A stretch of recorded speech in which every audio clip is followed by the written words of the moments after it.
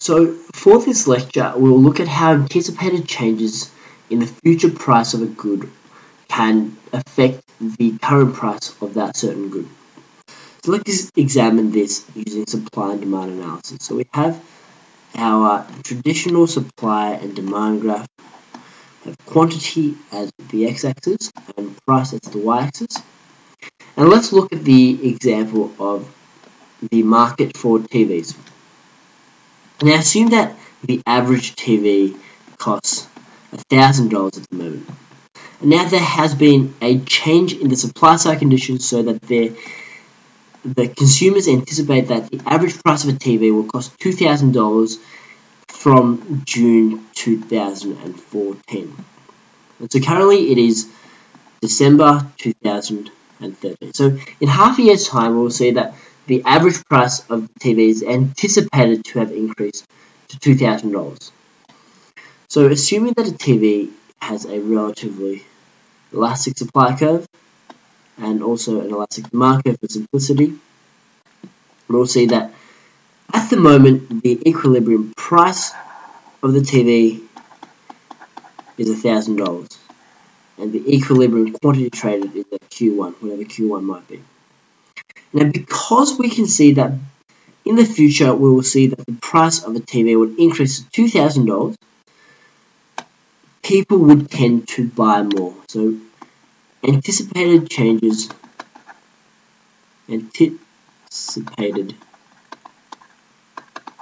increase in price would lead to more purchases currently.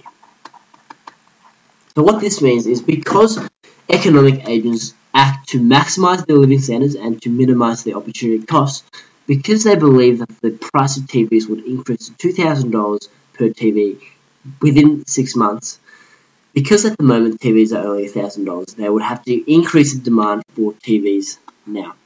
So the demand curve for the TV will shift to the right to D2. And what this means is now because the demand curve has shifted to the right, we will see that the corresponding quantity demanded is at Q2 at the moment, which is different from the equilibrium price at E1 here. And so because the supply at the equilibrium price is at Q1 and now the new equilibrium or the new quantity demanded is at Q2, we will see that there is now a shortage of supply.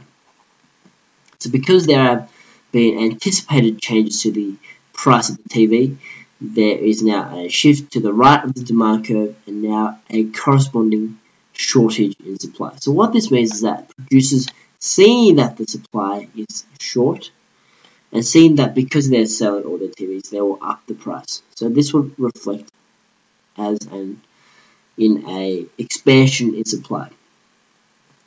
And concurrently, while this expansion in supply is occurring, because consumers act to maximize their living standards by minimizing their costs, because they see the prices increasing, that they will contract their demand. And slowly this market will reach its new equilibrium point at point P1 and Q1. And let's call this QE for equilibrium and P for equilibrium. So this is the new equilibrium price. So this is the new equilibrium price at Q2, for example. Okay, so originally the equilibrium price was at Q1, and now this has moved to Q2. So what this actually suggests is that anticipated changes in the future price would actually be a self-fulfilling prophecy. So the prophecy is self-fulfilling. And what this means is that because we anticipate changes or increases to the future price of a good, then therefore the actual price of the good would increase from $1,000 to the new price equilibrium at PE. And the corresponding quantity traded would also increase from Q1 to QE. And so the market has reached a new equilibrium point. And this relates back, if we look at the macroeconomy, this relates to how anticipated inflation would actually fulfill itself in actual inflation. And that's the concept we'll look at in further lectures. Okay, so now let's look at the converse. So what happens if there's an anticipated decrease in the price of the TV?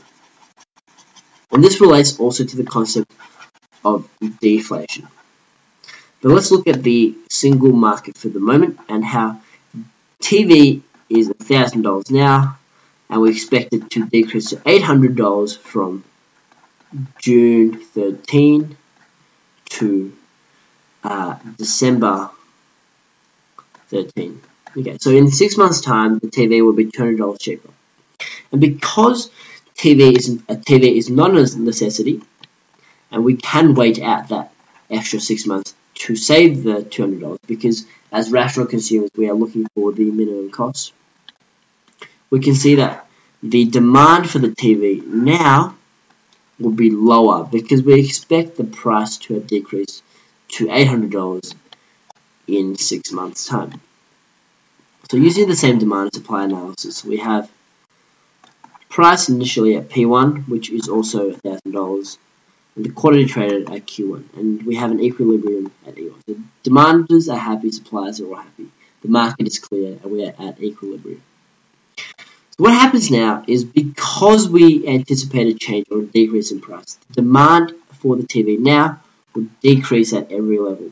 And this means that we are less willing to purchase a TV now for $1,000 because we anticipate the price of the TV to decrease to $800.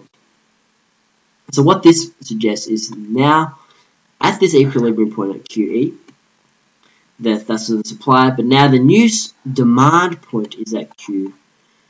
So now we can see that because the supply is at Q1 and because the quantity demanded is at Q2, we will experience a surplus in supply.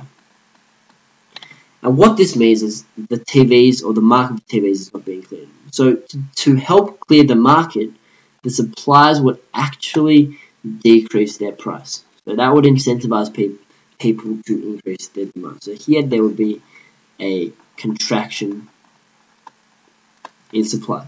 And because price is cheaper, producers will be less willing to supply because that would not maximize their profits. So they would reallocate their resources, assuming that resources are mobile, to other productive uses. And now the price has decreased to P2, and we will have a new equilibrium quantity at E. Quantity E. This new equilibrium can be denoted E2.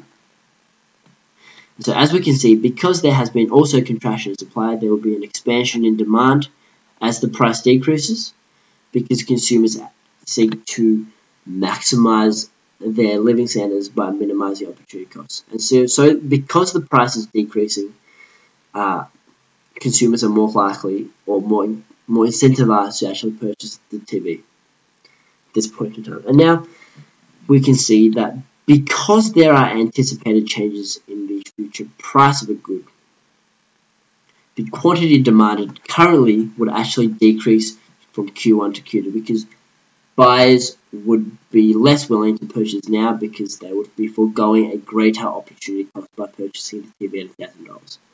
And so because there is an anticipated change or a decrease in the price of the TV, we will see that current expenditure would also decrease. And so the quantity demanded now would fall from Q1 to the new equilibrium point at QE, and the price, or the equilibrium price for the TV, will fall from P1 originally to its new equilibrium price at P2.